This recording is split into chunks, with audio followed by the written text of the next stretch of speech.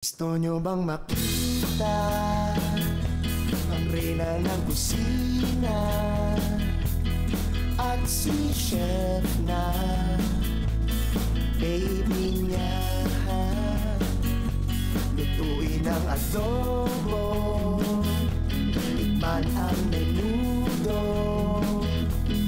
at ang risotto na panalo.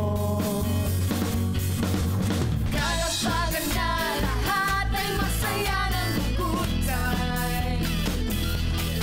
Mali pag-season, pag nag-season ka mataas, gano'n. Pipiliin mo, chef versus mom. Mas pumunod na yung garlic. Ikaw, tinatanggal mo buto. Ako hindi ko tinatanggal kasi gusto ko juicy yung akin na nung. Chef versus mom.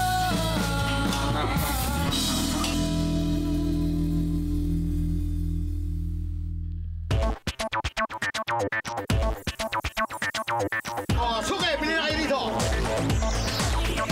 Magkano to? I'm literally on another adventure inside a wet market dahil namimili ako ng mga sangkap na gagamitin ko sa pagluluto ng aking version of sisig. At yan ang ating featured dish for tonight, sisig. Karamihan sa kilala nating Filipino dishes ay may influence ng Spanish or Chinese cuisine. Ang sisig ay talagang tubong atin. In fact, ang Kapampangan term na sisig nga loosely refers to a sour snack o di kaya pagluluto na ginagamitan ng pampaasim. Si Aling Lucing Cunanan ang kilalang nakaimbento ng original pork sisig. Ginamitan niya ito ng iba't ibang parte ng ulo ng baboy, kaunting atay, sibuyas, kalamansi at suka. Yummy! Speaking of pork, that's next on my shopping list. Ito ang pisngi at tenga ng baboy. Alam nyo ba, nakakatuwa dahil meron na palang nabibiling lagana. Yung hindi lagana, 90. So 10 pesos difference lang. So dito na tayo sa lagana. Papili mo. Ito, chicken liver. Ang ginagamit sa sisig, pork liver. Eh ako, parang hindi lahat ng tao gusto ang pork liver eh. So chicken liver ang gagamitin ko, madali pa siyang malambot siya kaysa sa pork liver pag naluto. Ito, nandito tayo sa isang tindahan na nandito na lahat. One stop na tayo. Andito na ang sibuyas, ang luya, at ang ating sili. Nako, ito importante, pampaanghang. And I'm done. It's your turn, Jeremy. That's the way it goes. Paunahin ang mga nakatatanda. I heard that. Okay. So gagamit tayo nito, yung ating oyster mushroom. So yung gagawin ko sisig, 4 mushroom. 1, 2, 3, 4 mushroom. Ito yung isa doon. Among all the 4, ito yung may pinakamagandang texture. Kasi parang yung texture ito parang tuwalya. Parang yung tripe. So parang siyang pumaypay na gano'n. Tapos parang may mga linya-linyang gano'n. Masarap yung texture sa dila. Okay. Ito yung isa. Ito pa yung pangalawa. Punta natin. Ito. So oyster mushroom and then golden mushroom naman. So from the word itself na golden mushroom, gagawin natin tong golden. Pero we need more mushrooms. Dried mushrooms. Parang okay nga yun Shiitake. Ay ito, gusto ko to. So gamit tayo ito, shiitake. Shiitake mushroom, tsaka ito na rin. Tenga ng daga. So itong tenga ng daga naman, don't you worry, you know? Be happy. This is not real tenga ng daga. It's just what they call tenga ng daga because of the texture and the looks of the ears of the mouse like that. Don't worry. Gagamit tayo na to.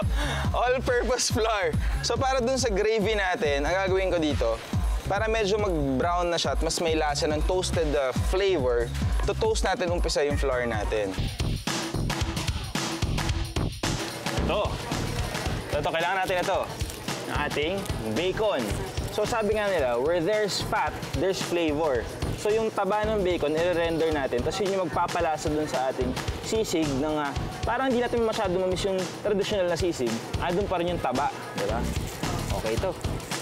Bacon! Tara, diretso tayong kusina para makapagluto na tayo. I'm done with my groceries. Siguro naman nagsisimula na si Mama sa pagluluto ng sisig niya. For sure, 400 years na naman ang tagal nun. I heard that again.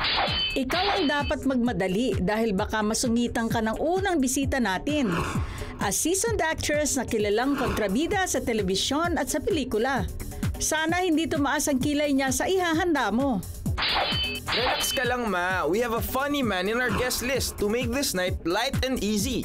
Sana lang hindi rin siya matawa sa iluluto mo. Ako ang matatawa kapag hindi mo nakuha ang boto ng last judge natin. Di ba kaibigan mo siya? Pues, I'll give this dentist something to smile about. Let's start our engines. Arkalan. Our cooking begins in 3, 2, 1. fight! Wow! Ano yung tatatad mo? Pork ears, tenga, tsaka pisngi. Tenga ng Baboy. kompleto pa naman. Hindi. Ano yan? Magsisisig ako eh. Kaya ito. Bakit? Wala. Tingnan mo doon. Tingnan mo muna. Tumingin ka doon. Tingnan mo, meron ako nakikita doon. Saan? Ano yan? Nandadaya. Basta. Kanya-kanyang style yan. At huwag mo ring gagayahin na ingredients ko which consists of the following. Pork ears, pork chicks, chicken liver, onions, spring onions, ginger, red chili, calamansi, bay leaf, soy sauce, black peppercorns, black ground pepper, salt, garlic, and chicharon. Ito tenga, nilaga natin sa tubig na may tenga at saka pisngi sa tubig na may konting toyo, black peppercorns, Saka? bay leaf. Yun, laga mo lang siya. Tapos i-drain mo, iihawin. Tapos tadtarin, katulad ng ginawa ko Ganun ba kanina. talaga, traditionally? Yes. And then, galing- ang traditional pork na liver. Pero ngayon ginamit ko, chicken. Kasi hindi ba ang pork, ang liver, tumitigas. Oo. Pag eto is itong chicken, hindi. Nilaga ko tong chicken liver sa Tumitigas din tubig yan. na may peppercorn and konting salt. Tapos imamash natin. Kasama. Anak, wait! Kasi hindi Huwag mo masyado istorbohin. nag-in character si Ate Glo last time. Ikaw na lang mag-in character. Ayun, sa ano ko. Ayan, ganyan. Lorna T. Ganyan, oh. Lorna T. Mukha ba? Ba't tayo dumikit? Huwag mo naman singutin. Anak naman, ginagawa mo kung manika. Then, we may mix the pork and the liver together. Tapos, ang dami nung atay. Okay lang yan. Atay sisig ba yan? Okay lang yun. Chicken naman eh. Hindi, kahit na. Tignan mo, Chicken. magiging paste yan mamaya. O, tama, babawasan niya. Mandadaya, tignan mo. Babawasan. Alam mo, Sige, hindi. Tuloy mo lang. ginugulo mo ako eh. Tignan mo lang mamaya. Tignan mo lang, Hindi, mamumuo tama yan. lang yan. Tapos, pwede nang ihalo rito ang onions, ginger, calamansi, and salt. Calamansi yun? Juice? Calamansi juice? Calamansi juice, oh. Fresh? Fresh. Alam ka namang hindi. Ano bang tingin mo? May Tetra Pak? Hindi. Finally, we'll add the mayonnaise. 1 tablespoon lang muna. May atay ka na, may binder ka na, tapos may mayonnaise ka pa. Kaya nga konti lang, pampalasa din yun. Alam mo lahat talaga ng bawal sa'yo niluluto mo. High blood. Don't tell me magchichicharong ka pa. Oo. Wow! Lagyan na natin ng blood. sliced na spring onions. Yung iba pang topping natin, okay? Yung iba, halo natin. Nainggit ka na naman sa aking recipe. Kumainggit. Okay. Ipe-plating ko na to tapos. Ayan, tapos na to. Ganun lang yun. Binuloloko Kung mo kulang sila. sa seasoning, kayo nang bahala. Kunwari nahirapan ka, may pawis-pawis ka pa kunwari. Totoo naman, nagtagtad ako. Nain ako. Hindi. Alam mo, kung sinabi mo lang maghahalo-halo ka lang, sana doon ka na lang sa dirty kitchen. Bakit? May dirty kitchen dahil. Sabi ko nga, style ko yan, kaya voila! Ito na ang sisig ko. Wala ka pa. Wala yan. Siguradong taob yan sa gagawin kong 4 mushroom sisig. Kailangan lang natin ng oyster mushrooms, enoki mushrooms, shiitake mushrooms, at auricularia mushrooms or mas kilala natin bilang tenga ng daga. Kailangan din natin ng bacon, onion, lime, red chili, parsley, pepper, vegetable oil, salt, garlic, butter, flour, and cream. Ang nagawa mo? Sobra. Amoy pa lang, panalo na. Eh, paano yung bawang tsaka sibuyas nasa ibabaw? Yun yung naamoy ko. Hindi ko naamoy yung sisig. Papakitaan kita. Ganito magluto ng sisig, ma. Kala mo, ikaw lang, ha? Hinggit O, ka di. lang. Ano, sayang kasi yung pinutol mong puno. Grabe ka. Okay, re-render natin low to medium heat. Papalabasin mo yung taba. So, 4 kinds of mushroom nga. Yung golden mushroom, tintitrim lang natin yung mga roots niya. Tapos kapag ginisa mo yun sa butter, nag-brown, eh, mas masarap yan. Andun yung parang ano, Sarap nagiging ano, natural, may natural umami ang mushroom. Sa isang bar ng butter, Yan, tulungan 16 na tablespoons. Awa naman ako sa... Ma, kasi, hindi kailangan ko yung space. I need my space. What do you mean? Pinapalis mo ako? Hindi. I need my your space. space. I need my space. You have enough space. Oh. Ang gulo mo eh. Ayan. Ay, naka-on pala. Ayan, we'll melt our butter.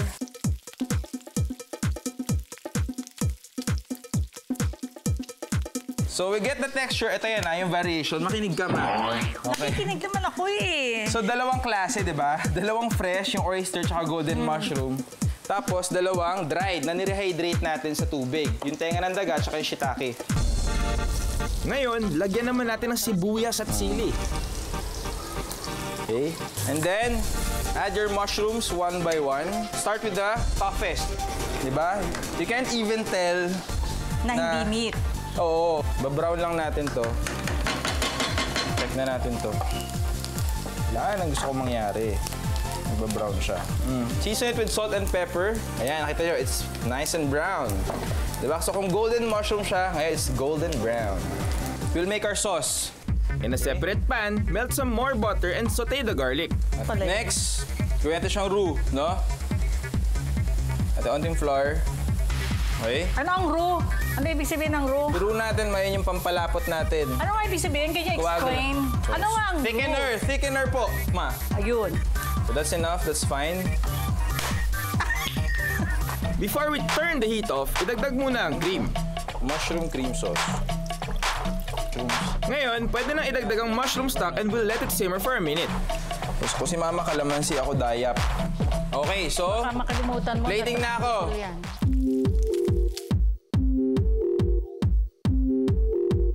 And wala rin! Gaya-gaya. My 4 mushroom sisig. As usual, the heat in the kitchen is way too much degrees to handle dahil sa mga diskarte ni Mama. Dahil yan ang panggugulo mo. Pero nakaraos din kaming dalawa, kaya Voila! yan na naman. Ang aming versions of the Kapampangan dish na sisig. At kanina pa rin excited tumikim ang aming judges kaya ipapakilala sila ni Mama sa inyo. Our first judge is an acclaimed actress at nagmula sa angkan ng legendary basketball players, Miss Bing Loizaga. Jeremy, Mami, di ba tayo kakain? Lutog na ako. Kain na tayo, please. Please. Next judge is... Do you think he's funny? I think he's very funny dahil isa siyang kilalang komedyante sa pelikula at telebisyon, si Jean Padilla. Mami at Jeremy, isang karangalan nyo na mag-guest nyo ako dito sa inyong show. Pero siguraduhin nyo lang na hindi nyo mapapahiya ang sikmura ko. I'm warning you guys. Wow! Hotness naman ang ating third judge. Siya lang naman ang responsible sa aking toothpaste and smile. Yes, si Dr. Joanna Villadolid Christie. Mami, Jeremy, excited na ako tikman ang luto nyo. Alright, so Dr. Joanna, Miss Bing, Jean, hi, hello, hello. So gumawa kami ni Mama ng dalawang version ng sisig. Yung kay Mama, yung traditional, ang tawag mo sa sisig mo? Pork sisig. This is different. Hindi pork liver ginamit ko. Chicken liver. Ayan, Okay. so try nyo na muna yung dish Try niyo namin. muna. Magugustuhan nila yung sisig ko for sure. For sure, dadaanin mo na naman sila sa chika. Game na, ito na. Ito na yan. Pinaghandaan ko to eh. Pero wag niyong busugin yung sarili niyo dahil may second dish. Ay, wala ka na. po. Busog Oh, na sige ako. na. Tingin ba lang?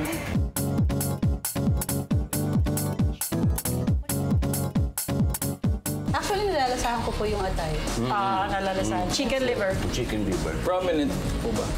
Yes. Kasi kumakain po ako ng pork sisig. Ako, aminin ko sa inyo, I don't really eat sisig. Pero ngayon na natikman ko yung sisig ninyo, wala akong nilalasahan na weird taste or anything. Yung nilalasahan ko yung pork, may crispy part siya. Of course, nandiyan yung sili. Pero gustong-gusto ko yung parang garlic flavor. Yeah, may garlic siya, fried garlic. Yun. Gin, ikaw. Ako, talagang traditional na luto na. Yan talaga yung pork sisig, no? Kahit yung luto ng nanay ko, ganyan na ganyan. Kapampangan, di ba? Kapampangan nanay ko. Opo. Pero ang mami ko po talaga Filipina, my dad is a Portuguese. May hirap pong nakakaalam yan, ang daddy ko po Portuguese. So, Filipino, Portuguese po ako. Kasi when I was young, I can still remember my mom used to spank me. She always says to me, Portuguese kang bata ka, Portuguese kang bata